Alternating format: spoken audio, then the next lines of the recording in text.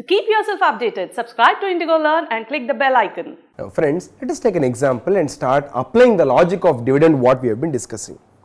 Say this is 1/4/19, 31st March 20, 31st March 21, okay, 2 years. This is the date of acquisition of shares. This is the date of acquisition of shares. When I say this is the date of acquisition of shares, date when holding company purchased shares in subsidiary. Fine. Okay. Say the investment is for 80%. Investment is for 80%. Fine. Now, this company, the subsidiary company declared dividend for this year on 30th of June 2020. On this day, subsidiary company declared dividend. How much dividend it declared? 10,000 rupees dividend it declared. How much? 10,000 rupees dividend it declared. Okay, move on. Then, equity share capital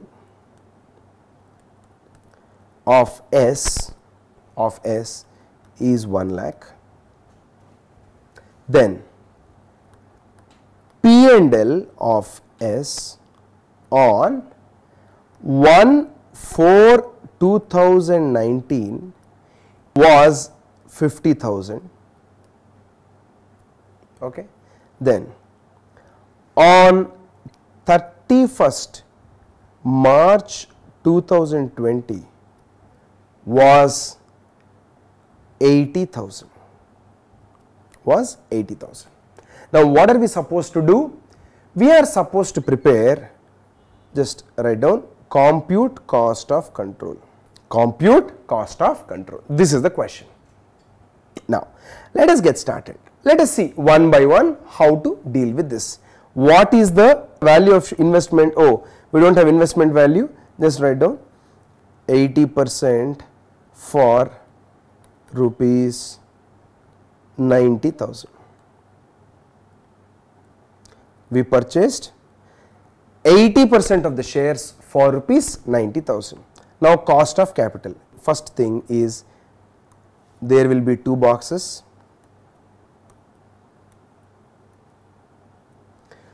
What did we pay? What did we get? By paying in the form of investment. How much is the investment we paid? Friends, we paid 90,000. How much did we get? 80% of equity share capital, 80% of P&L. What is 80% of equity share capital on that day? On that day, equity share capital 1 lakh, P&L 50,000.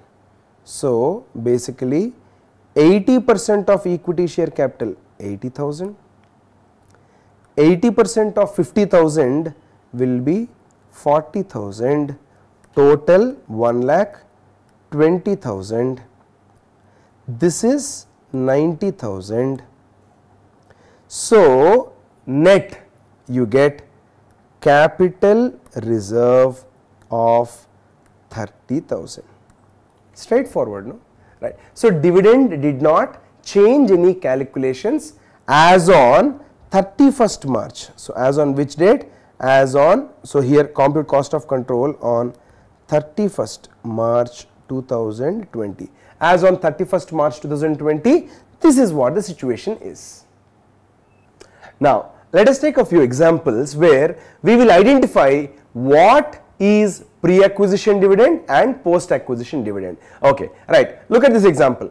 The financial year beginning is 1/4/2019 and ending is 31st March 2020. This is the financial year, right? Then we purchased shares on the very first day of the financial year. Is this clear? We purchased shares on the very first day of the financial year. There was a final dividend declared on 30th of September 2019. Final dividend declared. Okay. Final dividend declared in this year is for which year? Final dividend is always for previous financial year. What did I say? Final dividend is always for previous financial year. Now tell me, when I say final dividend is for previous financial year, is it always pre-acquisition dividend? Not necessary. In this problem, what is our date of acquisition? Date of acquisition is 1st of April 2019. If our date of acquisition is 1st of April 2019, then you will ask, this final dividend what is paid by the company and received by us on 30th of September 2019 is dividend for which year? 18-19 year, right? So it is for the previous financial year. Okay, when did we buy the shares? We bought the shares on 1st April 2019. So with respect to our date of acquisition, something like we entered the company on this day. Okay, on this day we entered the company.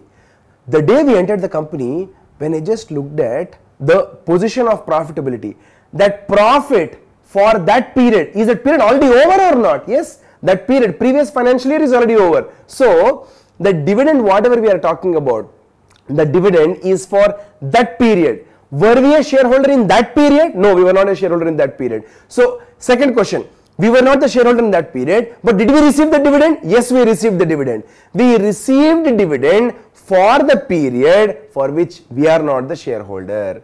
It is clearly a pre-acquisition dividend for us. It is a pre-acquisition dividend for us. Are we clear about this? Dividend, final dividend is always for the previous financial year, Previous financial year does not automatically mean that it is pre-acquisition dividend. Because our date of acquisition is 1st April 2019, that year is fully pre-acquisition. Very good. Then let us change the situation. What if we bought the shares on 1st April 2018? What if we bought the shares on 1st April 2018? Then the dividend for 18-19 year was paid on 30th September 2019. In such case, we received the dividend. Is that dividend pre-acquisition or post-acquisition? That is the question. Question number 1. Did we receive the dividend? Yes, we received the dividend. Question number 2. It is final dividend, right? If it is final dividend, for which period is that final dividend? It is for previous financial year. It is for the previous financial year. What is that financial year? 2018-19 financial year. Excellent. It is for 2018-19 financial year. 2018-19, is it before our acquisition or after our acquisition? The question says we acquired the shares on 1st of April 2018. So with reference to 1st April 2018, chartered accountants, if you acquired it on that day, you will say, hey, I acquired it on a day, and whatever profit I am talking about or whatever dividend is paid, that is all for the period after our acquisition, right? So it is fully post acquisition.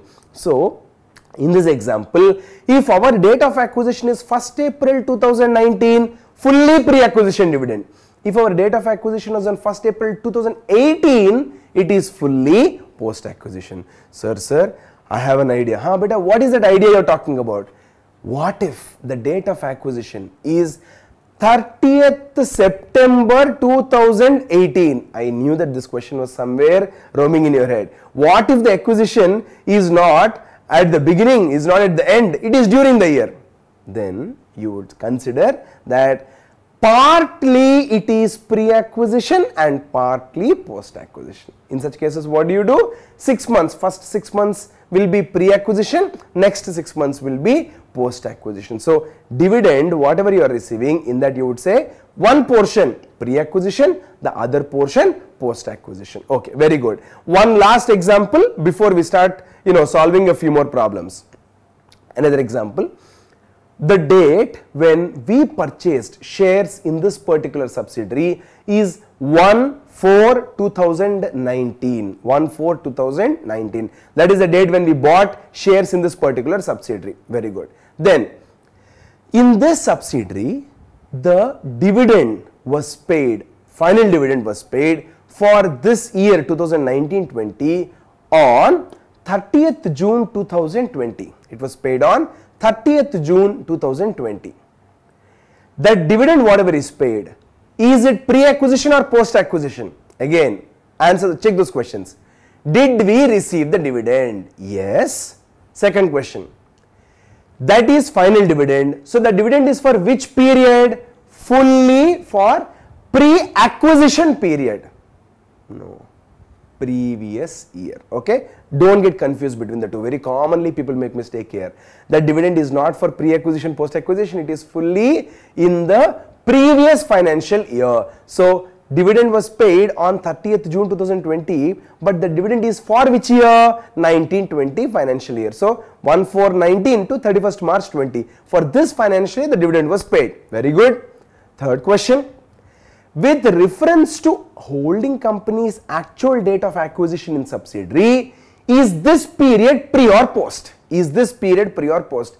With reference to holding company's date of acquisition, because we acquired the shares on 1st April 2019, standing there we see that this is all post acquisition. Something like we came into the picture on 1/4/2019, then after that only this profit was earned, or after that only this period actually happened. So that is why this is fully post acquisition.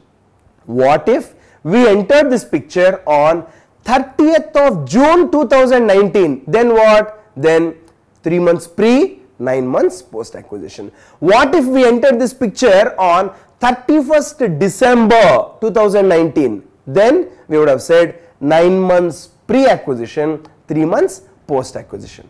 What if we acquired the shares on 31st March 2020? 31st March 2020. What if we acquired shares on that day? Well, don't say for 1 out of 365 days it is post acquisition and all. So you would simply say, for convenience sake, entire dividend whatever is there, that is fully pre acquisition only. So friends, this is how you are supposed to look at whether the dividend is pre acquisition or post acquisition.